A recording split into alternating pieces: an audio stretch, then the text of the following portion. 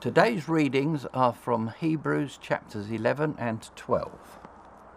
Now faith is being sure of what we hope for and certain of what we do not see. This is what the ancients were commended for. By faith we understand that the universe was formed at God's command, so that what is seen was not made out of what was visible. By faith, Abraham, when called to go to a place he would later receive as his inheritance, obeyed and went, even though he did not know where he was going. By faith he made his home in the promised land, like a stranger in a foreign country. He lived in tents, as did Isaac and Jacob, who were heirs with him of the same promise. For he was looking forward to the city with foundations, whose architect and builder is God. By faith, Abraham, even though he was past age, and Sarah herself was barren, was enabled to become a father, because he considered him faithful who had made the promise. And so from this one man, and he as good as dead, came descendants as numerous as the stars in the sky and as countless as the sand on the seashore.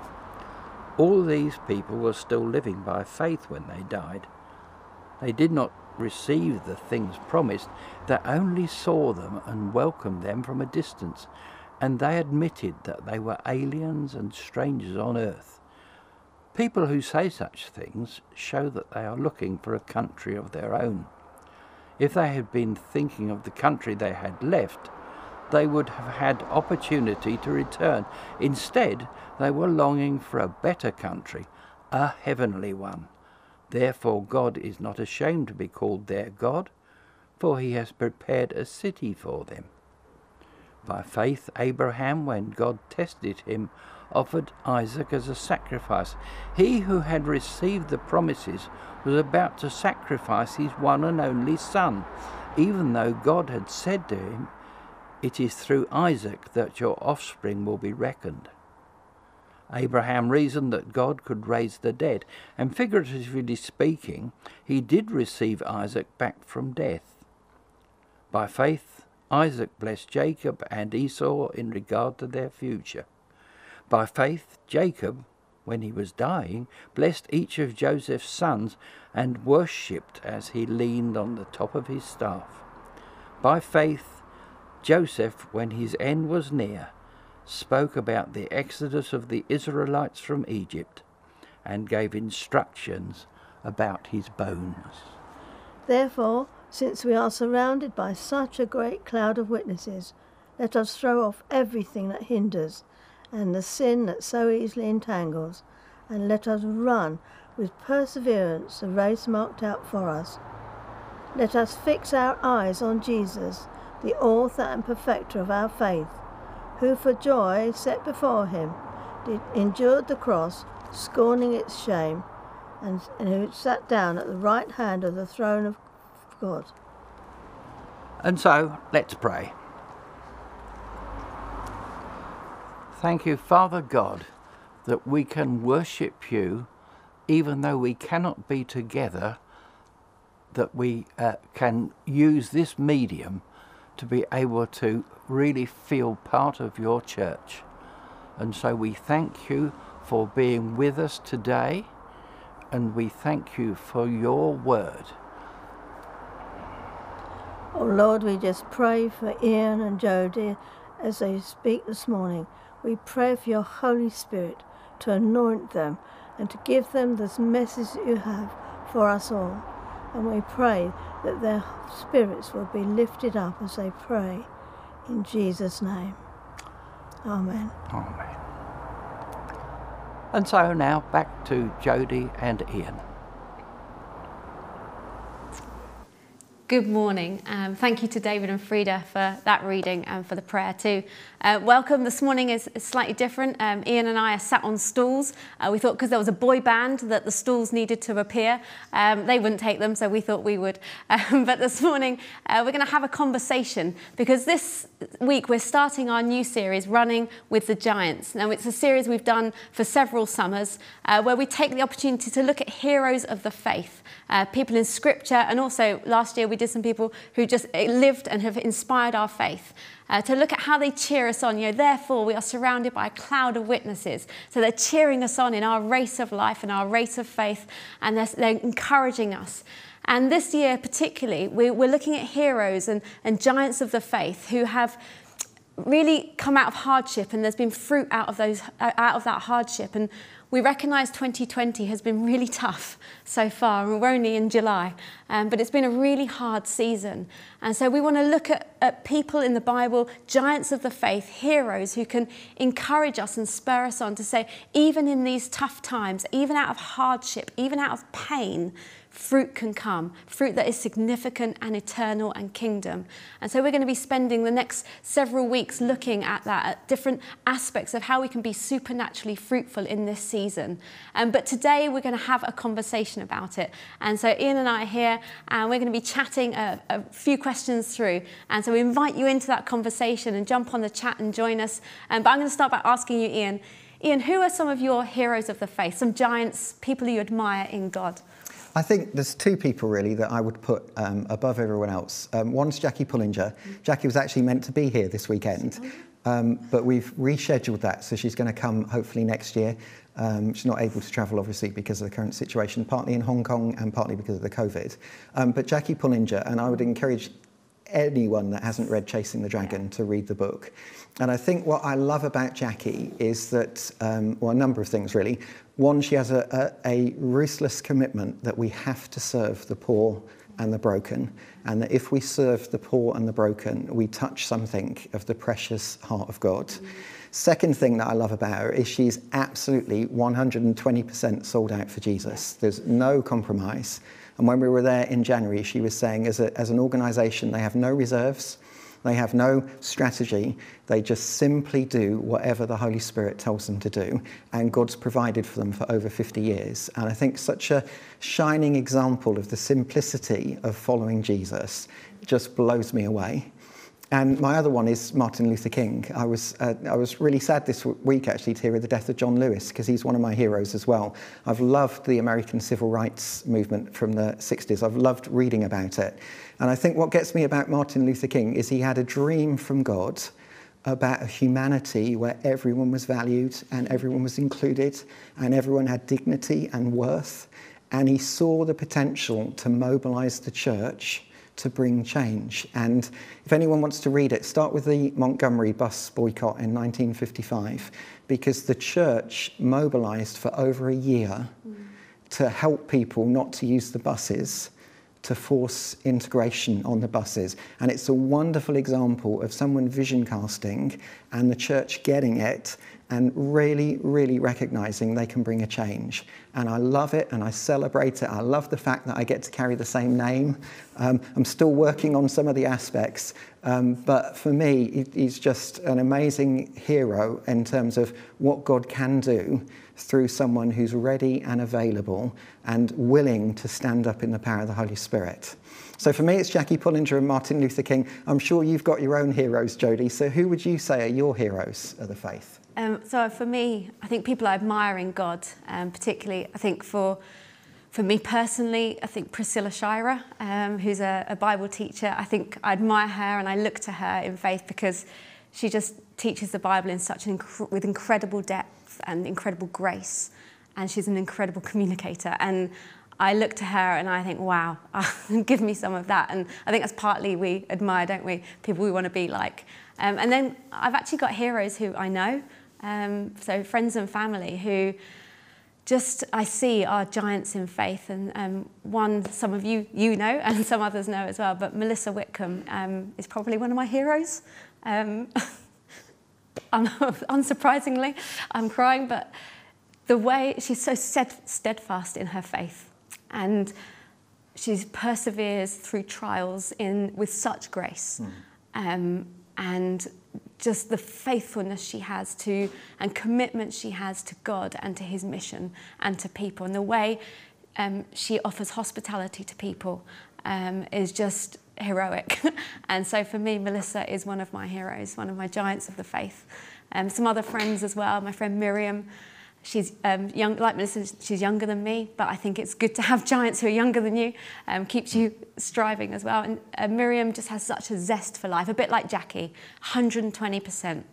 And she's passionate for the kingdom, passionate about Jesus and knowing him, but also other people coming to know Jesus, and is so willing and obedient, not just willing, but obedient to say yes to God when he's asking her to do something that means others will get to know him. And I just find that so inspiring.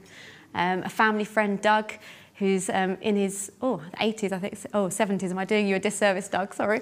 But just his faithfulness again, that seems to be a theme for me. Just the faithfulness. I guess we're looking at heroes of the faith, so it fits. But just over the years and the tough things, he lost his wife just a couple of years ago, and just to see how he's emerged from that and journeyed through that and through the pain and the hurt of that, and still preaching, still ministering, still introducing people to Jesus is just great. So yeah, there are a few of my heroes, and actually, you'll hate this, but you as well is one of my giants. I know you'd hate that, but the way you lead, I think, because you lead wholeheartedly, and I think it's so honest the way you lead. There's no smoke and mirrors. There's no performance in the way that you lead, and so to see someone lead honestly and openly and with transparency and vulnerability, I don't think we come across that very often. And so I aspire to lead like you and to wholeheartedly serve no matter what.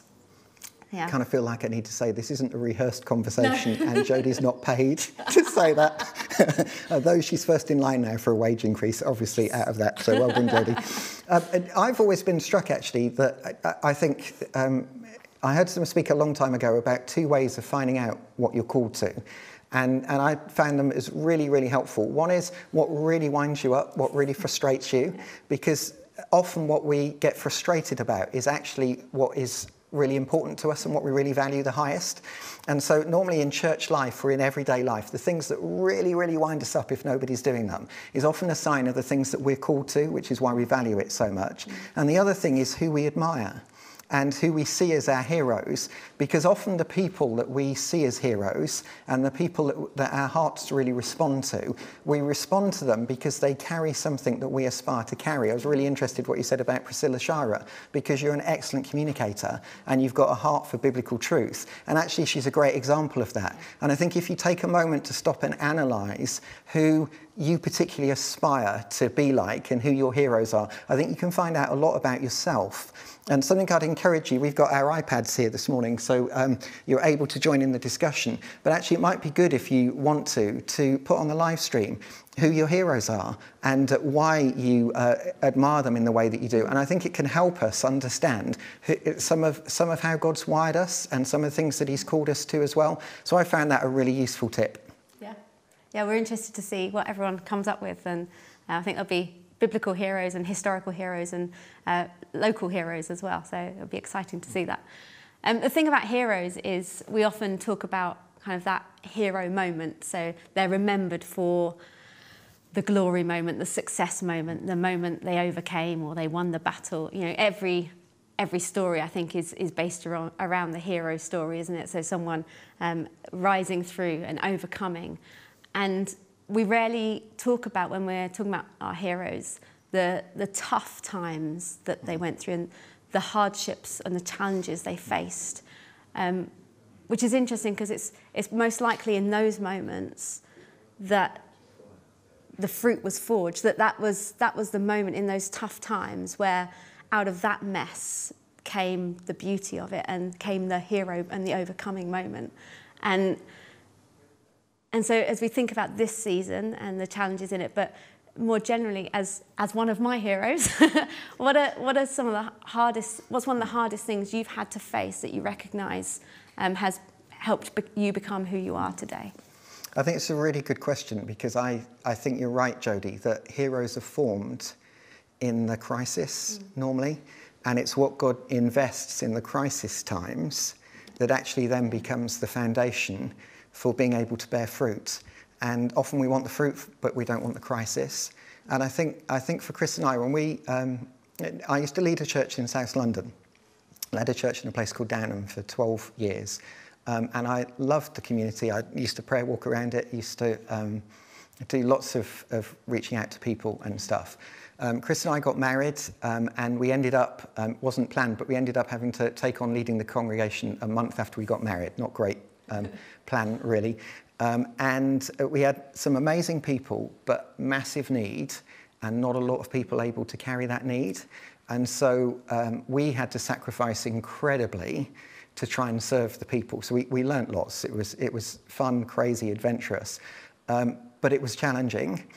And we weren't the youngest people getting married, and we wanted to have kids. And in the middle of that, we were trying for a family, and we took over 2 years to conceive the first time, and then we had a miscarriage, and then we took over 2 years to conceive a second time, and then we had a second miscarriage, and we had all of this demand on us, and inside incredible pain, and didn't know how to handle that. And then our church leaders at the time, our kind of movement leaders, came and visited us and said, "We think we need to move you from this setting." And there was a local hillside, and I used to go and stand on it and look over all the houses and pray for the kingdom of God to come. And I would stand on the hillside and say, "God, if I need to lay down my life to see the kingdom of God come here, God, I'm willing to do that." And I had all these dreams and hopes and promises over what God was going to do. And I ended up being removed from being able to do any of them, plus carrying our own inner pain. And that was really challenging when you've got hopes, dreams, things you've carried, things you've prayed into, and you're not going to see the answer of it. And it was amazing how God worked, because it was out of that, actually, that we ended up moving up to Loughton, which has been incredibly fruitful. And within 3 months, Chris conceived again. She bled during the pregnancy, but Emma's an overcomer, as you will have seen. So she made it through. She was great this morning. Yeah, she did really well. Proud dad moment. And then Abby came on quickly afterwards. But about 2 years after we had got to Loughton, there was a moment in a meeting where we had a visiting speaker, and he asked us to come forward and surrender everything to Jesus again, which is always a good thing to do. And I stood there before God, and I was kind of like, well, I've surrendered everything to you. I wouldn't have got here without surrendering. But God, I surrender everything to you again. And in those moments, God just spoke to me. I felt God speak to me and say, "But have you given your heart?" And I realised that I'd lost something in the having to move and having to let go. And I realised that what I do, and I think many of us do in times of challenge, is out of our pain, we retreat in our hearts. And I'd come here and I was preaching, I was leading, and I think, other people might disagree, I think I was doing a good job, but I realised that I was doing all the right things, but I'd lost something in my heart. And in those moments, I had to make a choice. God was inviting me to make a choice, to say, are you willing to let your heart out again? Are you willing to embrace this community in your heart in the way you had before? And I did, and through that, God has brought me to healing. But I think we learned so much. But if I'm honest, it was really, really tough. Yeah. Now, I know this season, for many people, has been tough, and maybe one of the toughest seasons that they've ever been through. I know you've not always had it easy either. And we need to say happy birthday to Jodie, because she was 40, if I dare say that, on Wednesday. So you've had a significant birthday. Yeah. You're a single person. I have no idea how you're still single, Jodie, and why nobody snapped you up. I have no idea. Thanks. How have you found this season, and how have you managed to cope? What's been the ups and downs of this season? I mean, it's such an interesting season, isn't it? And there's so many challenges for so many different people, and we've all got our own stories to tell. And there's been challenges for people on health. There's been challenges for people on emotional well-being and mental well-being. There are financial challenges, and none of those challenges are disappearing anytime soon. And I just think the intensity of it and just the relentlessness of it has taken its toll. And I know for me, one of the hardest things, certainly in the first few months was the lack of physical connection. So for that to be cut off literally overnight for a prolonged amount of time, for someone whose love language is physical touch, or one of them, that, you know, whether it's a hug from a friend, a hello, goodbye, whether it's a squeeze on the shoulder from someone as they're passing, or a punch on the arm from a friend, or snuggles with the nieces and nephews, to suddenly be without physical connection and physical touch was really hard for me. And, you know, God was really gracious, and I got through it fine. But I know for people who were shielding as well, and, you know, that a similar situation, it can feel so isolating. And for those shielding in families, I can't imagine the torture of that, of being actually in the same house as other people. You know, I didn't have anyone around, so it just wasn't an option. Whereas for some people, being in the same house but not being able to be in the same room as loved ones, and that just torturous. I can't think of another word for it. And so that was a real challenge for me, I think, in the beginning, the lack of physical touch. I think working from home has been, for such an extended amount of time, has been really hard. I've stopped calling it, I've stopped calling it working from home and calling it living at work. Just the same four walls, the same computer screen, the same meeting. I can't remember what was said in which meeting, because they've all blended into one, you know. And I think it's something about feeling trapped, and adds to the isolation factor as well, I think. I think that's been really hard, that sense of isolation for many of us, but that's something I battled against, I think, and really had to lean into God for, and to seek his comfort, seek his friendship in a way maybe I haven't before. And I just think the tiredness. I think this season's been really tiring. I think it's been emotionally exhausting. I think it's been mentally exhausting. I think people's resilience has been really low. Being able to deal with, kick back on things has just been harder, because we don't have the resilience we've had. And that's been a real challenge. And then to add into that, when we're feeling our most fatigued and our most tired, George Floyd was murdered. And I think that's probably one of the most significant moments of our generation that's happening right now, the murder of George Floyd, and then the pain and the emotion that has come out from that, and the subsequent conversations around race and racism, is a huge challenge when we're all feeling so depleted and our emotions are so raw as well. And so for me, I've found that really tough, and for, you know, all of us, as we're having those conversations, I think it's hard to. You thought COVID-19 was the big challenge of the year, and then actually we've got one of these most significant moments, and that's been really hard. But then when I think back to other tough times in life, and I think back to, you know, whether it's a broken engagement, whether it's... Which is part of your experience. Which is part of my story, yeah.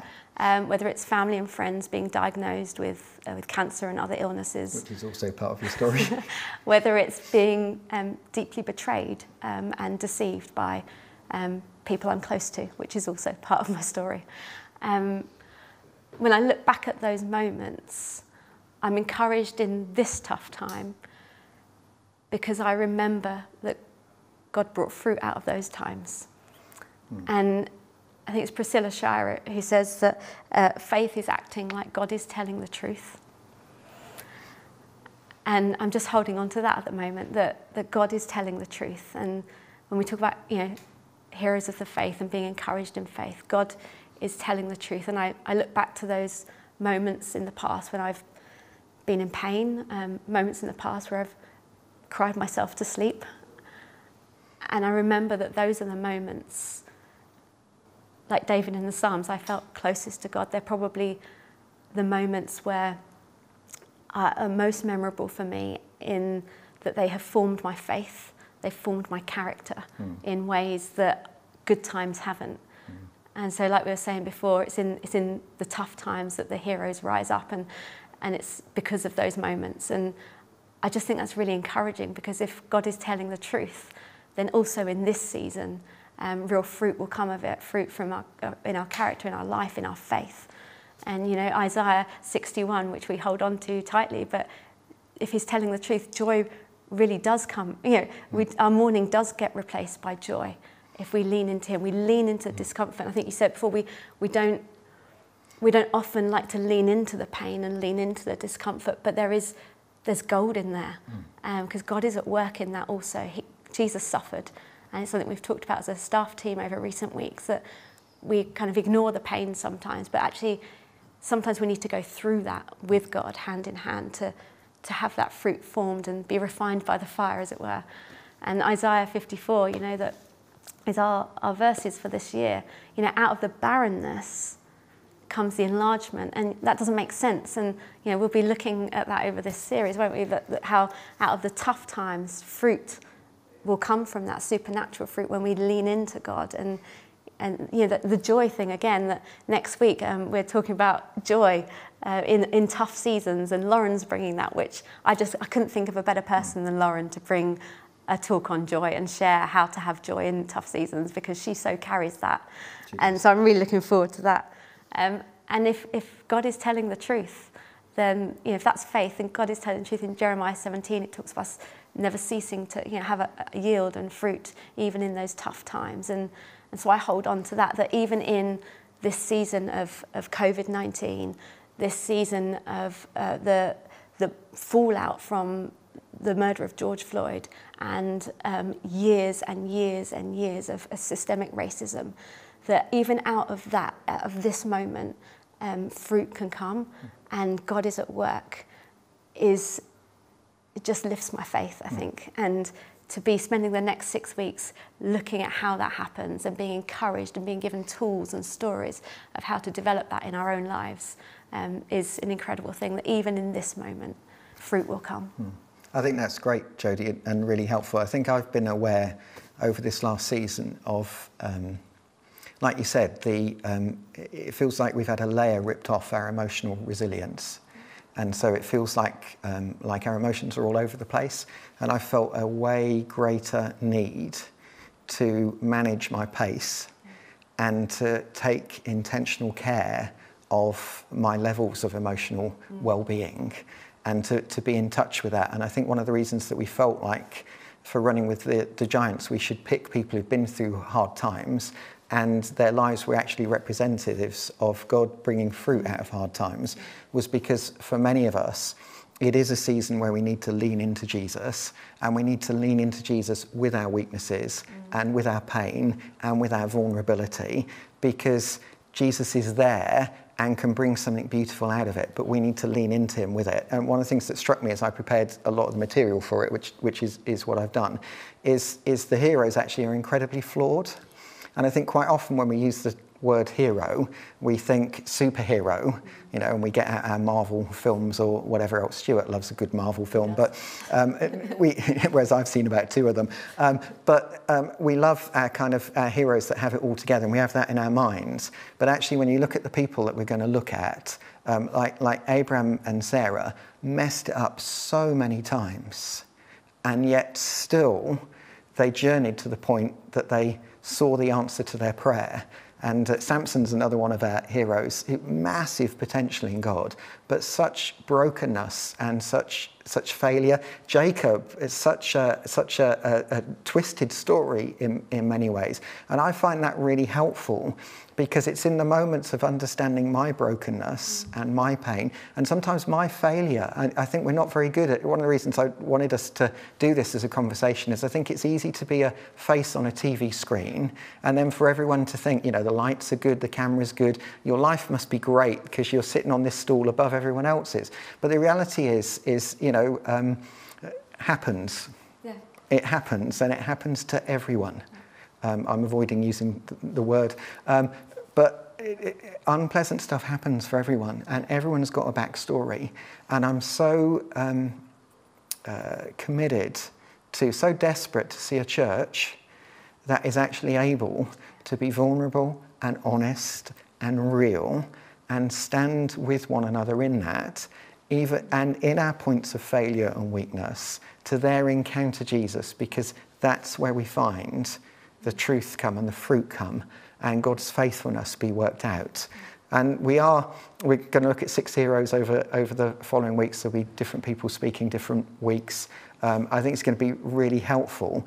But I have been struck by the fact that at the start of the year, God gave us Isaiah 54, which is about fruitfulness out of barrenness, because Israel was in exile at the time then in Babylon.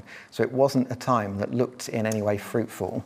And there's verses 11 and 12 in that passage, if you read on beyond the bits that we spoke before, it talks about God bringing out precious jewels and laying jewels as the foundations and jewels as the walls of what he's building. And I have in my mind and my heart the sense that God wants to remind us that we're all precious jewels, and that he wants to unlock something of our preciousness and our beauty in this season, and that actually what will mark us out from other people is the way that in the pressure God is able to form and fashion something that's beautiful. We probably could talk for ages, as you know, because we do it most Sundays. But I'm not going to let us do it this week. I'm still laughing at the fact that the technical team made the two of us that preach with our hands and move with our feet sit and hold something and not move for a morning. But even then, God can work out of that. And I want to take a moment for us all together. I think what I have in my mind is that today is an opportunity, maybe for us all, just to stop and breathe. And maybe in our hearts and in our spirits, just acknowledge that it's been a tough season, but welcome the presence of God into that, because God is able to bring real beauty out of brokenness and hardship. And so wherever you are at the moment, maybe you want to put down your iPad. And I see there's some great celebrating of one another this morning, and I love that. I want to be a church who celebrates one another. I think as a society, we're not very good at that. We often tear people down. I think it's great to have time to celebrate the heroes in our midst and speak out the good and the positive over us. But why don't we put down the things that might distract us? Why don't we close our eyes? And why don't we just sit? And I feel like for some of us, we just need to exhale, we just need to breathe out and kind of let some of it go. The picture I have is that for some of us, it's like we've been wearing a corset, like we've been trying to hold it all in just to survive. And God is saying, just let it go now in my presence. Just breathe out the stress. Just breathe out the pressure. And as you breathe it out and exhale, then there's the opportunity to take a deep breath of my spirit and to breathe in my love again, to breathe in my healing again, to breathe in my restoration again. And just where you are, whether you're sitting, whether you're standing, just breathe out a few times and kind of let the toxic go, let the toxins go, let the pressure go, let the pain go, let the stress go. And then as you let that go, just take a couple of deep breaths and breathe in God's love, breathe in God's goodness, breathe in God's healing, breathe in God's restoration. And I'm just going to pray. Father, thank you that the truth is that you never let go. And whatever the season, whatever the situation, whatever the circumstance, you do not change. You are the same yesterday, today, and forever. You are the Alpha and the Omega. You're the beginning and the end, and you're there right the way through the journey, right in the very middle. Thank you that you're there in every mountain high. You're there in every valley low. And Lord, I pray right now that you will wrap your arms around each and every one of us. And Lord, where we've been trying to hold it all together, Lord, we just want to let go of trying to do it ourselves. And we want to surrender afresh to you and say, we can't do it without you, Lord. We need you, Lord Jesus. Lord, we want to bring to you our tears. We want to bring to you our loneliness. We want to bring to you our vulnerability. Thank you that you know. And thank you, you draw close. Thank you that you're closer to the broken-hearted. And I pray that you'll breathe on us afresh with your love, with your healing, with your restoration. And I pray that in this season, I pray over this summer season, you will bring healing and you will bring some of that beauty. Lord, I pray as we look back, Lord, next year, maybe even in 2 months' time, Lord, maybe in 5 years' time, Lord, we will look back and we'll see how you did amazing things through this season, because you are a God who turns ashes into beauty, who turns brokenness into wonderful healing, who turns pain into joy and celebration and dancing. And so, Father, we pray that your Spirit will water us and bring beauty out of the seeds that you're sowing in this season to the honour and the glory of Jesus.